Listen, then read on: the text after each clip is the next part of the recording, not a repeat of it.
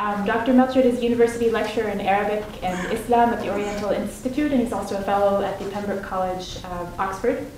He's one of the leading experts on Islamic law, focusing on the formation of Islamic legal traditions and on the early Hanbali school.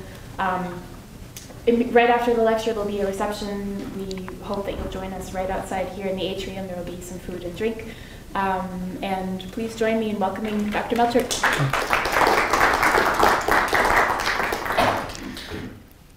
Well, thank you for that introduction. Thank you to organizers.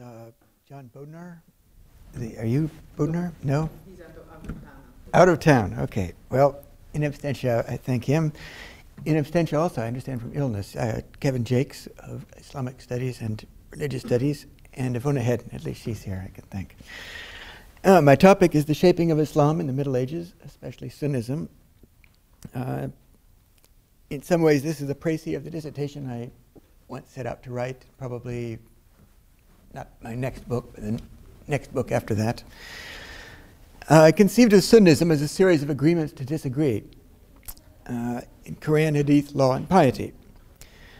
In fact, the law chapter expanded to be the whole of the dissertation, but my work has been on this theme, if nothing else, ever since.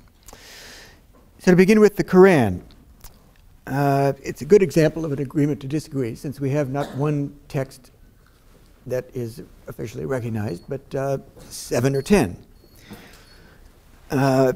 In the area of the Qur'an, my chief topic of investigation has been Quranic scholarship. Now, texts, of course, were necessarily somewhat fluid in the manuscript age. It's very difficult to copy something by hand and not make a few mistakes. 1 or 2% of every manuscript you can expect to be off. Now, in Islamic dogma, the Qur'an is the word of God, dictated to Muhammad by the angel Gabriel. The late Muhammad Arkoun of Paris proposed that we distinguish between the Qur'an and the mind of God, the Qur'an as the angel received it, the Qur'an as the angel dictated it to Muhammad and he heard it, and then the Qur'an as the companions heard it from the Prophet.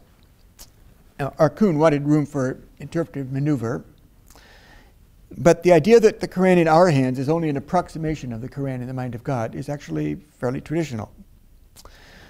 One angle on this is the difficulty of getting at God's intention. Sometimes it's easy, sometimes it's difficult. Sometimes we're certain about what God meant, sometimes not certain. More on this when I get especially to law.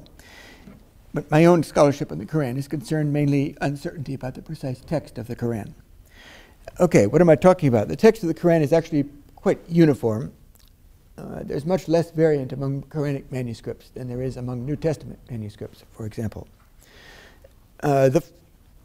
Still, there are disagreements. For example, the first chapter of the Qur'an is recited more than any other chapter. It's absolutely required in every one of the 5 daily prayers. Near the beginning, it invokes Maliki Yawmuddin in the most commonly recited version, but also Maliki Yawmuddin in another version that's much used in especially North Africa. It either means possessor of the day of judgment or it means king of the day of judgment. It's a fairly typical disagreement. It turns on whether or not to read an aleph in the beginning word of that line. It doesn't make any big difference to the meaning, and none of these variants in the text of the Qur'an makes a big difference in the meaning. Still, it's not one text. So in the 9th and 10th centuries, various Qur'an experts published books discussing different texts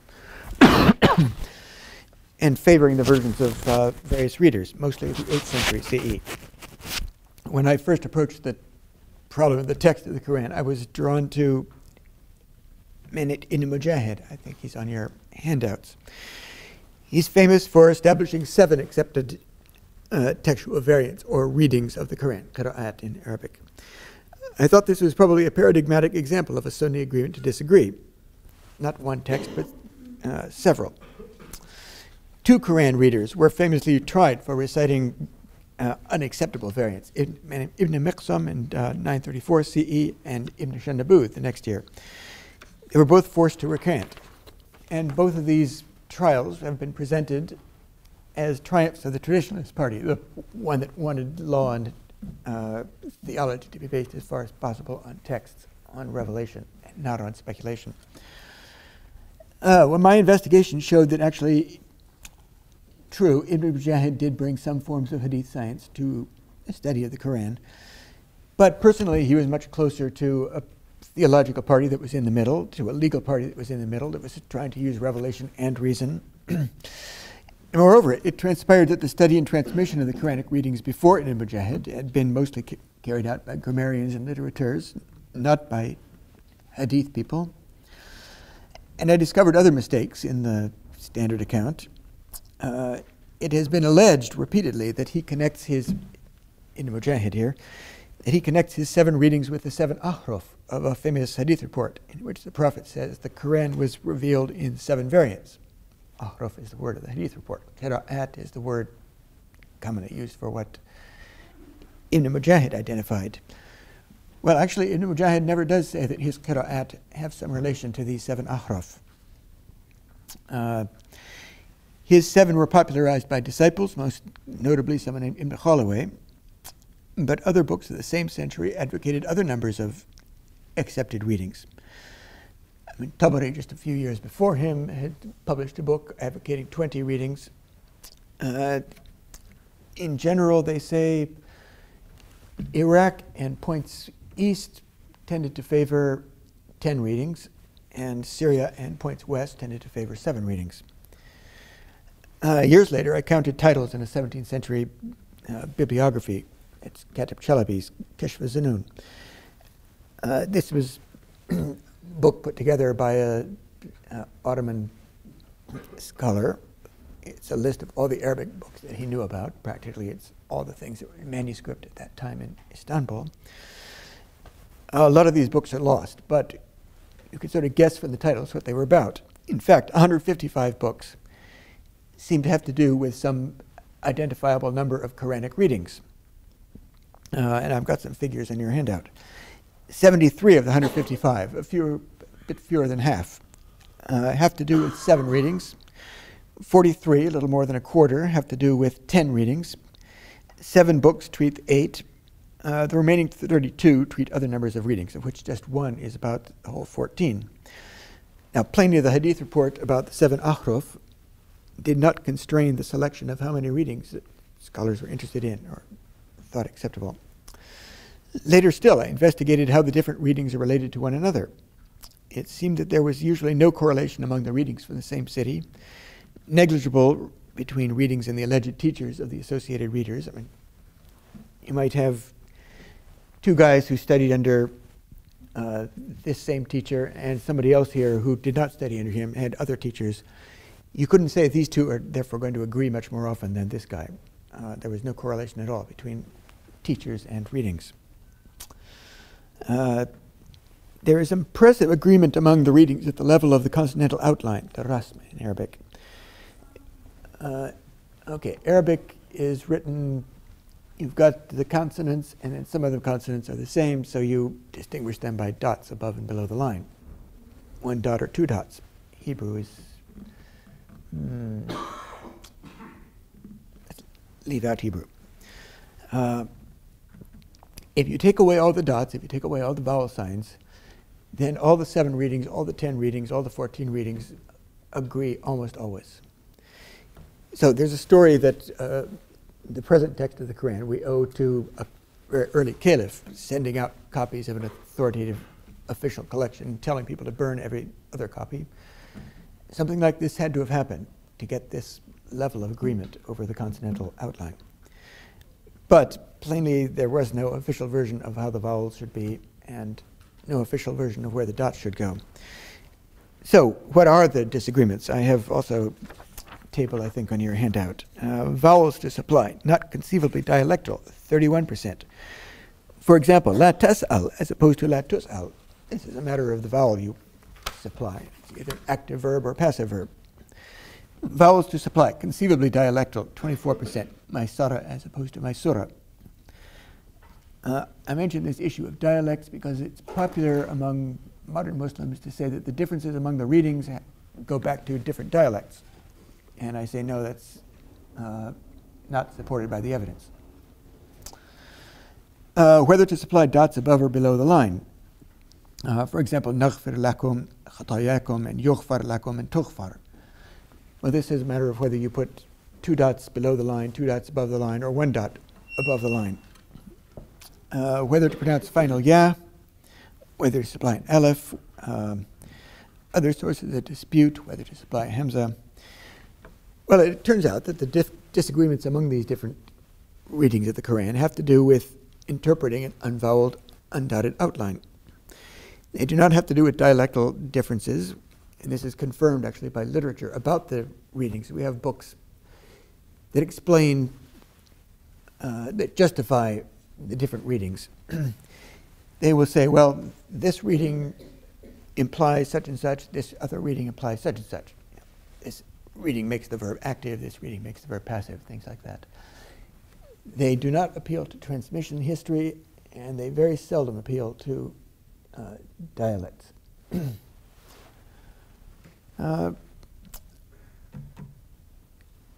Sunni writers in the Middle Ages were comfortable with the combination of revelation and reason. I mean, the revelation is, well, what's revealed. The revelation is the way that the angel dictated the Qur'an to Muhammad. The continental outline we have is a reliable record of what the angel dictated, but we don't know for sure details about certain vowels and certain consonants. So by reason we reconstruct what the text was, and there are naturally differences, and we put up with those differences because none of us can be certain that his own version is the correct one. Okay, an important question to me is why this all happened when it did in the early 10th century. I'd say it's partly a matter of accumulation, as in our time. Why did it take till 2007 for somebody to tabulate the sources of disagreement? Well, there aren't that many people working on the Qur'an, and it took a while for somebody to get around to it. And the same way, there probably had to be a certain amount of Quranic scholarship before somebody could say, okay, let's synthesize this and put a little order in our house. The force of example in other fields is significant. By the later 10th century, when Ibn Mujahid's 7 became generally recognized, certain hadith collections were beginning to be recognized as weightier than others. It seems natural that they should think, well, certain readings of the Qur'an also should be, from now on, considered more weighty than others. By the later 10th century, it was becoming difficult to offer opinions in law without adhering to one of the recognized schools. So again, this moved to regularize things and draw lines. And then for anything that happened in that century, we can always say it was in some measure a matter of the Sunni community drawing together, consolidating itself against the Shi community. Okay, hadith is second area of investigation. Hadith means, say basically, reports of what the Prophet said and did. We have thousands of these reports. You know, be an example.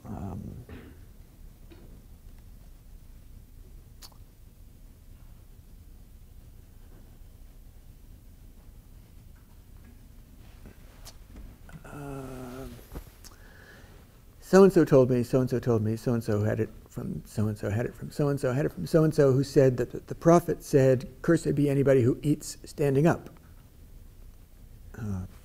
So from this is inferred the rule that it's better to eat sitting down, which actually, if you think about it, does conduce to dignity, I think. Okay. Islamic law, of which this is an example because Islamic law covers things that are recommended as well as things that are required, is based effectively on 2 revealed sources, Qur'an and Hadith. The Qur'an was dictated from God. Hadith tells us what the Prophet said and did under the inspiration of God. Actually, it took some time for the inspiration of the Prophet to become dogma. Shafi'i, who lived in the early 9th century, apparently has to argue strenuously that hadith is equally inspired with the Qur'an. But he was arguing especially against Mu'tazila, who wanted to base the law on the Qur'an to the exclusion of hadith. They said, let's use the Qur'an and reason to figure out the law. Hadith is too dodgy, we can't rely on it. But Shafi'i said, no, it's not dodgy. We have ways of telling what's good and what's bad, and it's really, it's what God told the Prophet to do. So it's really just as good epistemologically as the Qur'an itself. I'll have more to say on this dispute later, but for now, hadith is another good example of how the Sunnis made peace with disagreement and uncertainty. Now, one major advance in modern hadith scholarship, for which I do not take credit, is Eric Dickinson's identification of the basic method of hadith criticism in a comparison of asanid. I'll be talking more about this tomorrow in a smaller group. There are many hadith in circulation, often contradictory. The anomaly, the version that disagreed with the rest, would be discarded. Probably if they didn't apply such strict tests when it came to rejected theologies. I mean, would the Prophet have said, if you ever see Muawiyah on this minbar, kill him? Widespread hadith, obviously Shi'i in origin, and Sunnis don't bother to go over the isnad to find out where the weak link is. They say anybody who related this hadith is necessarily to be distrusted. But on the whole, a reliable traditionist was someone who was continually associated with hadith reports that were corroborated by parallel versions, whereas the unreliable traditionist was the one continually associated with uncorroborated versions.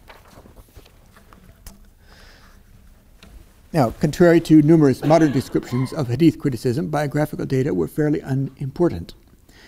Indeed, biographical data were likely to be inferred from hadith rather than the other way around, rather than forming the basis of hadith criticism.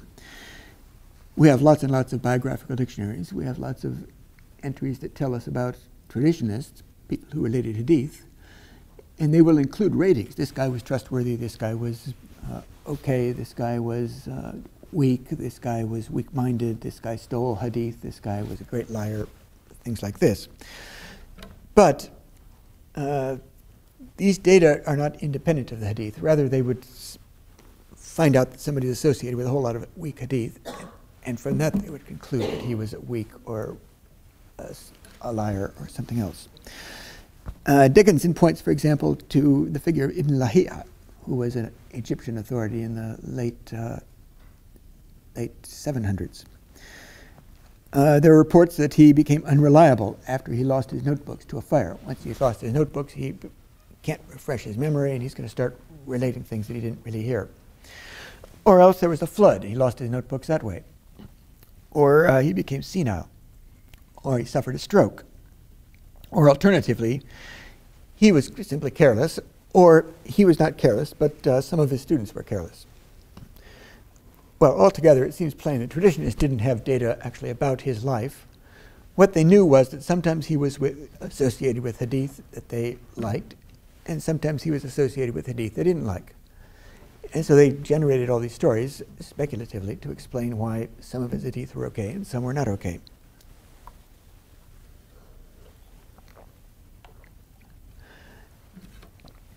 My own first article on hadith scholarship was inspired, first of all, by doubts raised by Norman Calder concerning one biographical dictionary.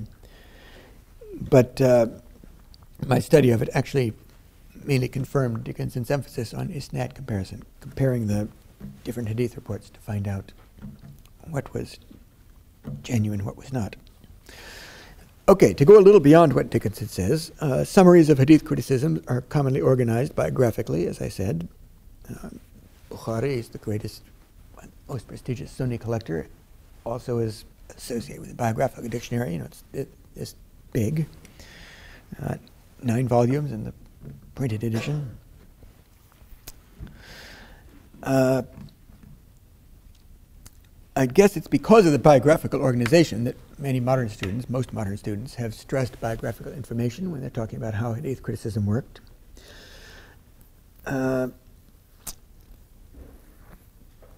But I'd guess that there's continual disagreement.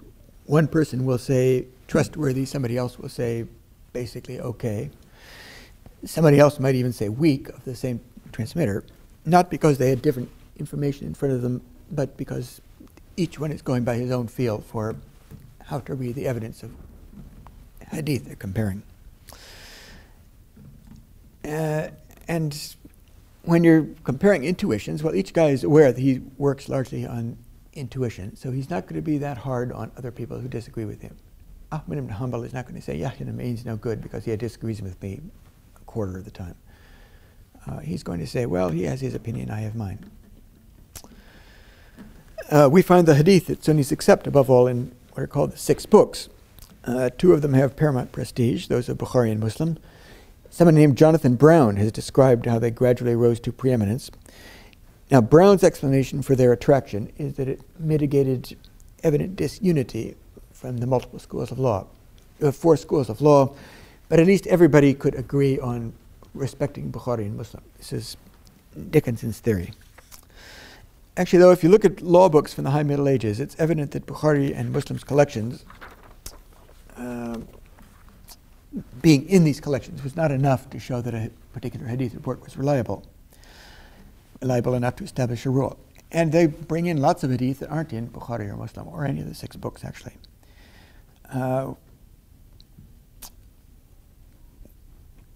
What I, in my own scholarship, have especially tried to push is recognition that the significance of hadith changes across the 9th century. For Ahmad ibn Hanbal, who lived in the first half of the century, hadith practically defined the law. If you asked him a question, he would very likely answer you by saying, well, the hadith report says kada wa kada. If there's conflicting hadith reports, he would try to resolve the question by seeing which one is good. He would say, well, X says this, Y says this, but Y is no good because, and then I'll give you a reason. That's why I go by X. What are some conflicting hadith reports?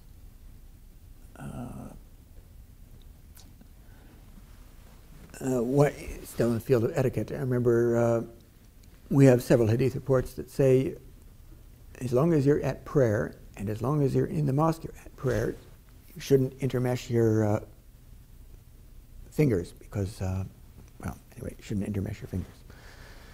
On the other hand, we have other hadith that say the Prophet put his fingers together and said, the believers are like a wall, they reinforce one another. So, was the Prophet happy to intermesh his fingers, or wasn't he? Well, Ahmad ibn Hanbal would say, you got these 2 hadith reports.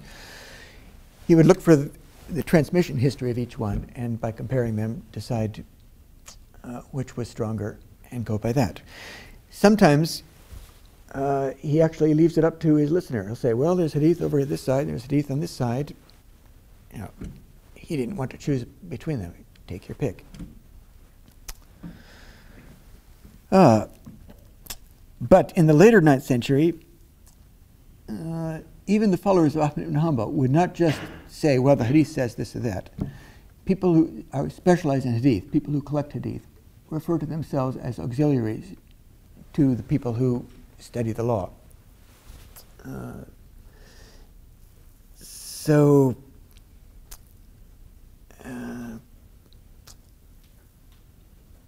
they're pushing things in the legal direction where there's expressed disagreement, and disagreement goes back to different interpretation of the evidence, and the different schools, as they're crystallizing, recognize each other as mutual, as legitimate.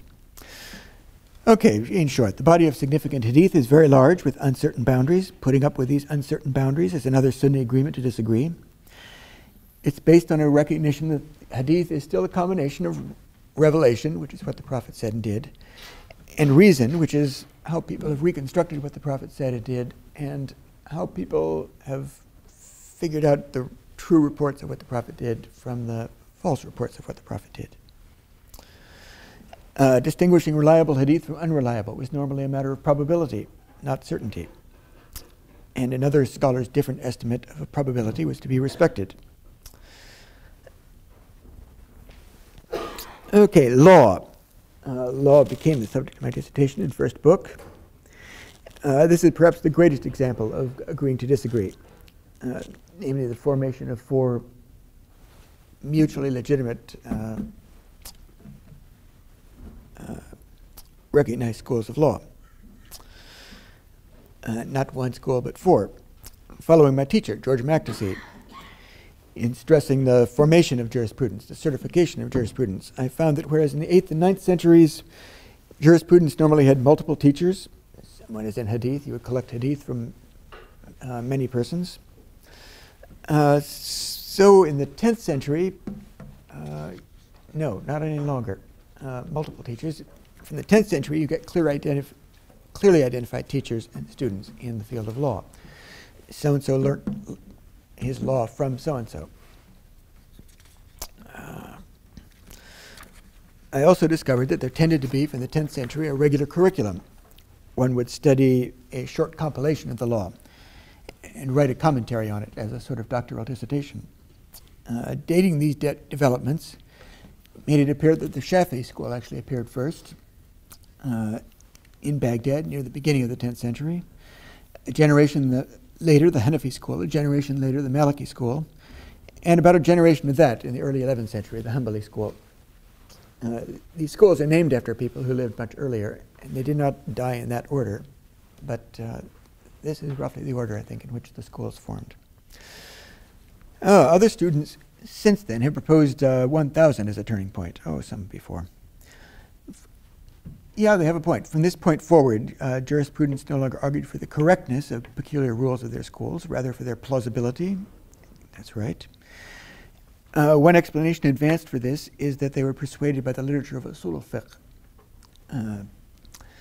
Usul al-fiqh is the literature of the theory of the law. You've got usul and furu'. Usul is books usually shorter that explain theory. Furu' is books that may be very large that give you all the rules and justify the rules. The idea of in usul al-fiqh, it's true, is that God knows what he wants us to do, but he hasn't always chosen to give us enough evidence to be sure. So some things are known with certainty. The Qur'an is the word of God. Muhammad is the final messenger. 5 prayers are required every day. Denying these things is a serious offense. In fact, it amounts to unbelief. It's not permissible for a Muslim to doubt these things. But most matters of the law are subject to disagreement among the experts because the evidence that God has chosen to give us is ambiguous. Most often, different investigators apparently think that different hadith reports are the most likely to tell us the gist of what the Prophet said. For example, everyone agrees that the ritual prayer begins with raising the hands and saying Allahu Akbar. But there's disagreement over how far you raise your hands. Is it up to the shoulders? Is that enough? Does it have to be up to the sides of your head? Does it actually touch your ears? Each of these 3 positions is advocated by one school of the 4. Now, everybody agrees this is not it. This is outside the permitted range. But somewhere in here is what God wants us to do. By about 1000, Sunni jurisprudence realized that disagreement was permanent, that the Shafi'i were not really going to persuade the Hanafiya to give up their school and all become Shafi'is. And they were by now accustomed to acknowledge that their rules came from their feel for the probability of things, not from certain knowledge of God's will.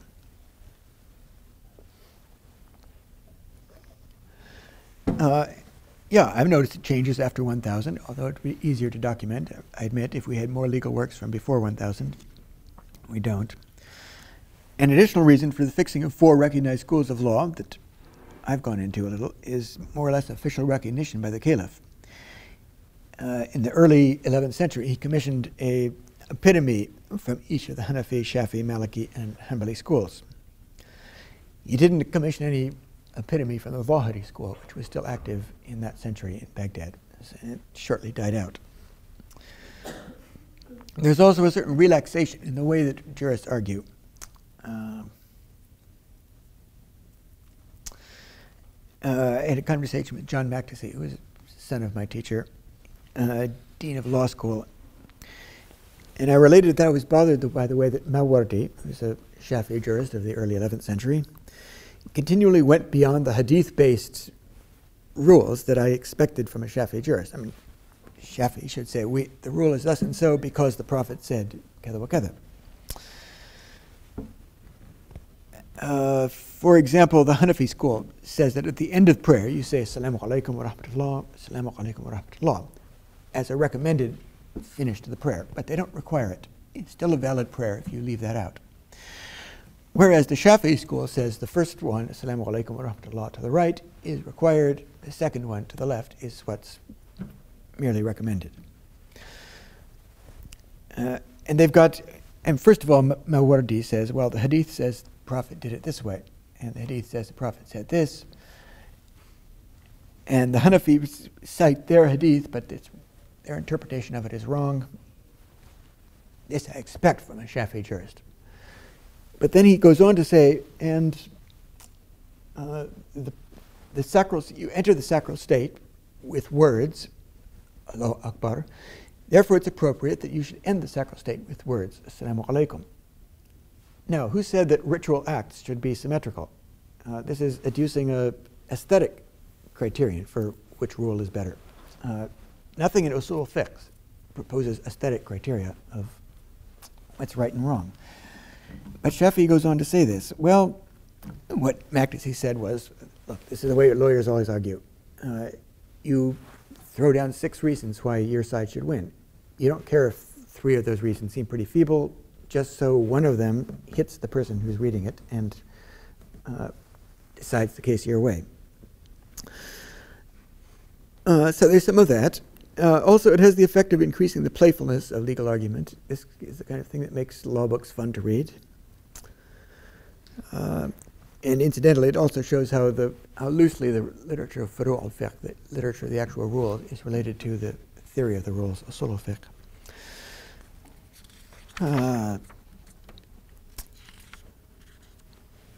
Well, I should explain why multiple schools should have been fixed just now. One reason is surely, again, the cumulative effect of legal scholarship. Another was the need to strengthen the caliph and the Sunni community in opposition to the Shia. It seems to me also that the new style of school, where there's a regular curriculum and clearly identified teachers and students, was just more efficient at producing jurisprudence than the old style of collecting knowledge here and there. So since 1000 or so, it has not been permitted to issue fatwas, to give legal opinions, unless one is a recognized adherent of one of these schools. In theology then, okay, now I would like to say, yes, the Sunnis agreed to disagree over theology. Actually, no, I can't find any inclination to leave alone disagreement in theology. And this is partly because theology is actually so important. Now, there's a famous distinction between Judaism and Christianity, as one a religion of orthopraxy and the other religion of orthodoxy. In Judaism, the important thing is to do what's required. In Christianity, the important thing is to believe what's required. And I once thought of Islam as being on the Jewish side because Islamic law is so central to the Islamic tradition. But, okay, I remember reading a list from Saadia Gaon of things you could do to cease being a Jew. And they all have to do with ritual observances. You know, if you do things on the Sabbath that you shouldn't do, or you fail to observe Yom Kippur or something, then you cease to be a Jew. Excuse me. But on the Islamic side, well, the Khawarijites had some idea like this. You could become an apostate by doing very bad things. But the Sunni opinion was, no, nobody should be called an apostate for a sin. Only for wrong beliefs does one become an apostate. And as for which propositions it was necessary to believe. Well, the standard Sunni list pretty well prevailed for the end of the 10th century, so maybe there was agreement from this point. There was no longer serious debate over free will and predestination, for example, as there had been before. There was no longer any debate over whether faith can increase and decrease, which was a hot topic at the beginning of the 9th century.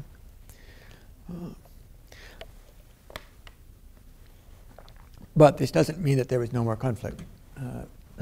The famous historian at-Tabari, who wrote the book, as I mentioned earlier, on 20 readings of the Qur'an, ended his life shut into his house. The Hanabila were throwing rocks outside, and supposedly there was a big pile of rocks like this outside his door, and nobody could visit him, and he had to be buried in private because they couldn't have a public funeral.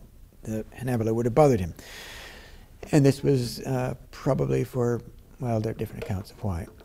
Possibly because he had advocated wrong theological opinions.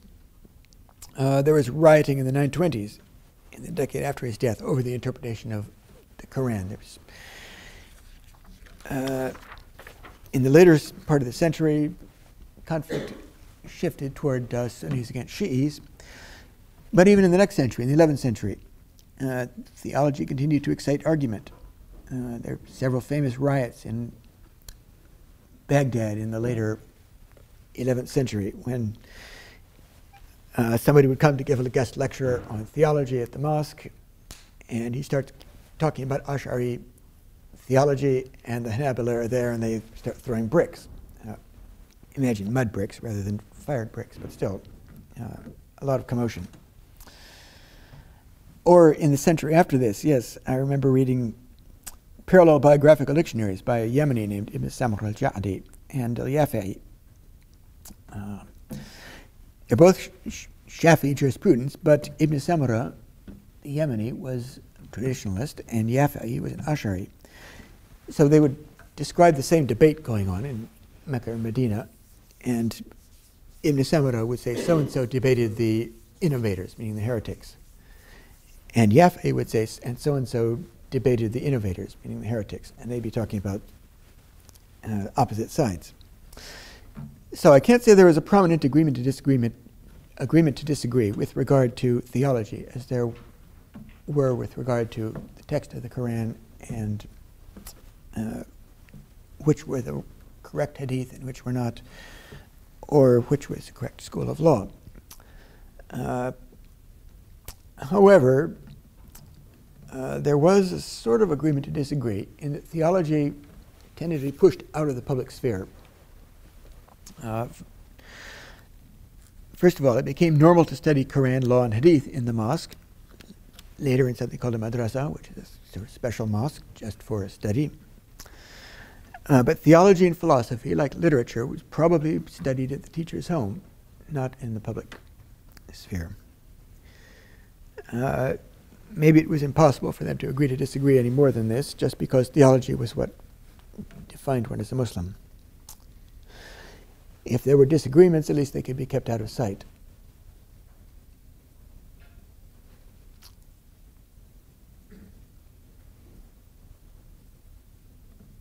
Yeah. Well, going on to piety. The last area of my research. Marshall Hodgson identified the principal distinguishing features of medieval Islamic civilization. These are the things that distinguished it from Chinese civilization, let's say, or South Asian or European. He said militarized politics, Islamic law, and Sufism. And certainly Islamic law and Sufism, I always tell students, you want to study pre-modern Islam, work some on Islamic law, work some on Sufism, because those are sort of the two pillars. Those are the two main expressions of Islamic faithfulness before modern times. And I've been trying to historicize the Sufism for a long time. That is, to identify stages, to identify when things changed. An article of mine from the mid-90s tried to identify specifically where there occurred a often alleged transition from asceticism to mysticism. I took a fairly precise definition of asceticism and mysticism. Asceticism here, what do I mean by that? I mean piety of obedience to God, a piety that has to do with recognizing God's transcendence and trying to impose God's will on the things of the world, as opposed to mysticism, a piety of communion with God, a piety of God's immanence, a piety of letting divinity come at you through the things of the world. Now, asceticism is also commonly used of a program of physical austerity, but that's one reason I've taken up the term renunciation for early Muslim devotees. And mysticism is also sometimes used in a sort of normative sense, in the sense of good, non-judgmental, universalistic spirituality, or there have been attempts to distinguish between good mysticism and bad mysticism. And true mysticism is what's expressed in Christian terms, and false mysticism is what's expressed in any other terms. These other definitions of mysticism and asceticism I'm not interested in. I don't think they're useful. I mean, asceticism as austerity, well, a mystic can practice austerity too, at least someone who's interested in communion with God.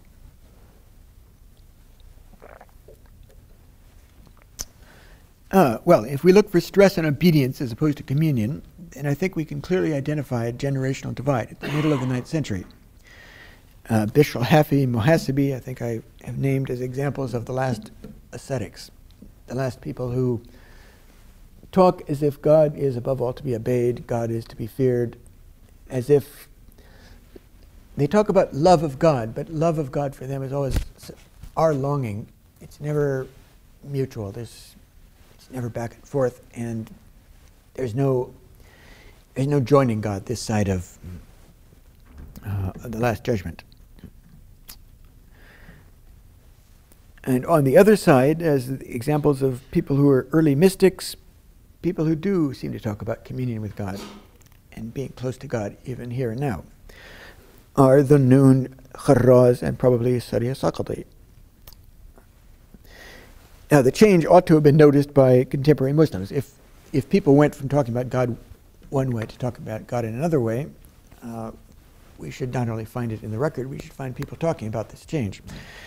And I think we do. Most spectacularly, there's the Sufi Inquisition of Ghulam Khalil.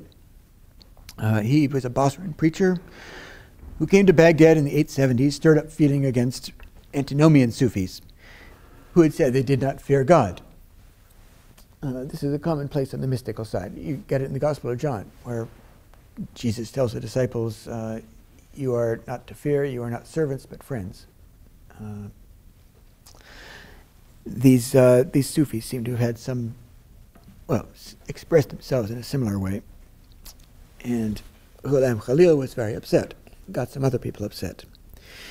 He worked through the Shadow Caliph's mother. He got the authorities to arrest a number of Sufis and put them on trial for heresy. It seems they were acquitted, but some were sufficiently scared to leave Baghdad for a number of years.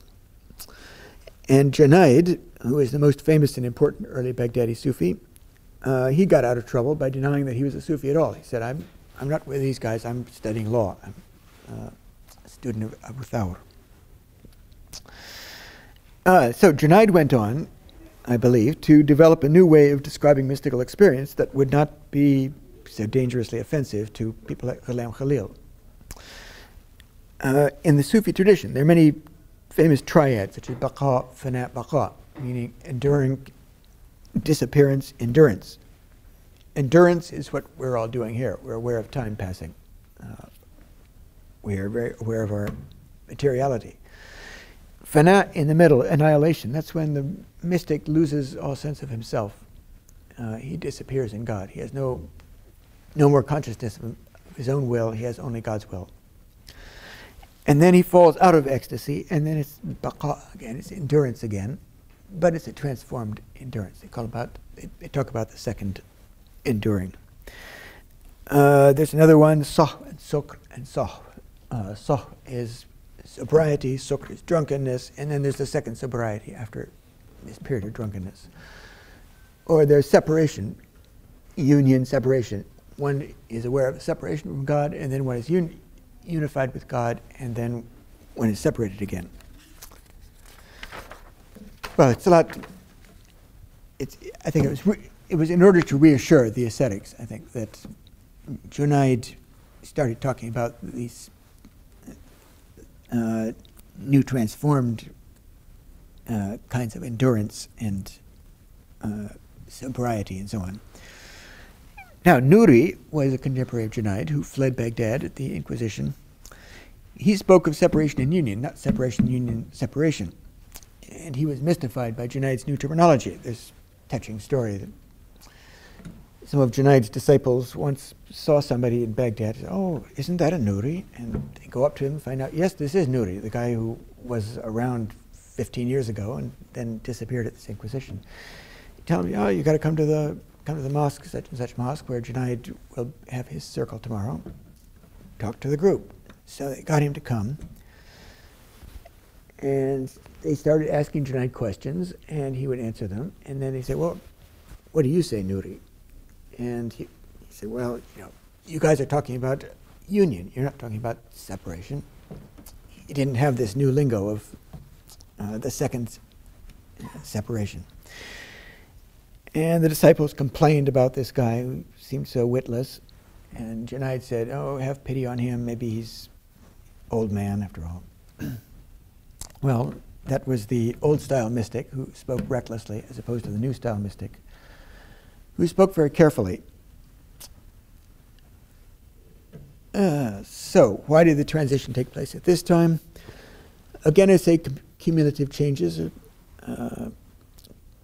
seem compelling. The old renunciant stress on narrowing down one's concerns so that one had nothing in mind except God seems to have in time led to thinking only of God, being conscious of nothing but God, hence an ecstatic experience of union with God. Secondarily, it seems to me that it's important that there develop regular means for supporting mystics at about the later 9th century, which is just when Junaid is active. Especially these would be foundations that people would set up. Property would be dedicated to the support of religious people. Proceeds from these foundations would then be given them as stipends.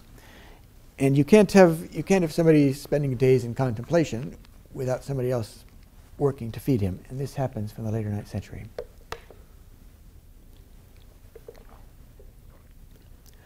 Also observed how politics in this period was increasingly apparently taken away from local notables, put in the hands of Turkish soldiers who made government seem more arbitrary and action in the world less satisfying. And the turn toward inwardness was reinforced when Sufism got out to Khorasan, which is in northeastern Iran and southern Uzbekistan, I suppose, which is another subject of my research. There it got mixed up with a local Malamati tendency, which was already in rivalry with the local Karami tendency. And the Karamiya, they were outward and demonstrative, and the Malamatiya were inward and non-demonstrative. And Sufism agreed with them, with its stress on external decorum and sobriety.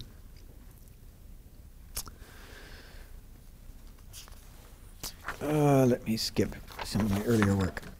I should say work on an earlier period. Conclusion. So in all these areas, I'd say, Qur'an, hadith, law, theology, piety, some mechanism was worked out across the 10th century across the 9th century into the 10th to manage disagreement. Some modus vivendi was worked out so that different Sunni Muslims could get along with mutual respect. There's been a strong counter-tendency in the past century. There's anxiety about the Quranic text, as there, I think, wasn't before. People deny the variety that the medieval tradition acknowledged. The impeccability of Bukhari and Muslim have been asserted more emphatically than ever. The quantities of hadith that were considered worth considering before are disparaged as weak today. people called Salafists, Salafiyya, try to go back behind the schools of law. They dislike having 4 schools on every question. They want to go back to say, what did the Prophet teach on this, the La Madhab line? Sufism, then, is widely rejected as manufacturing obligations. God tells us to do this and this and this. Who are you to lay on extra ceremonies?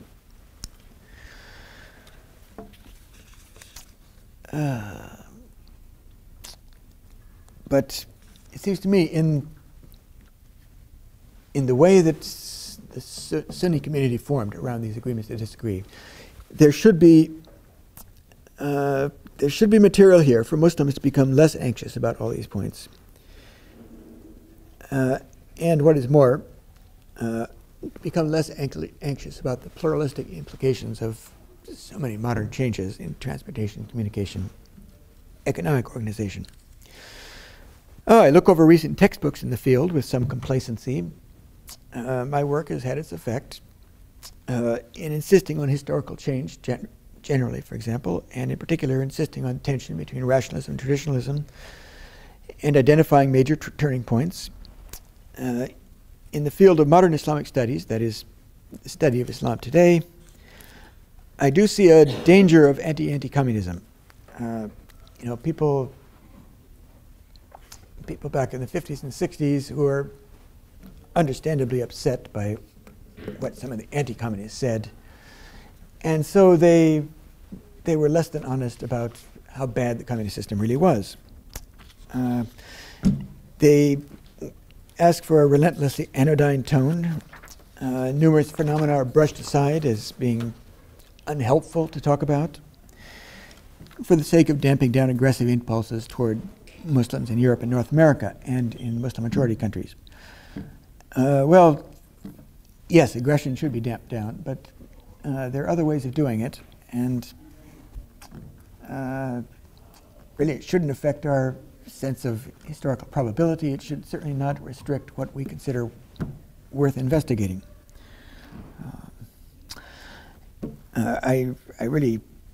It's a very high value among scholars that they investigate whatever they want. They follow the evidence wherever it leads. And our idea of what it's legitimate to study and what probably happened in the past should not be affected by what seems to be politically convenient today. But insisting on historical change, insisting that the Islamic tradition was not uniquely resistant to change over time, to back projection or idealization, must inevitably cause some discomfort to believers, but that's not the whole story. I hope also that believers can take some comfort in this story of change and accommodation, in thinking that whatever anybody doesn't like about Islam today, it's going to be different in 50 years because everything changes over time. Thank you.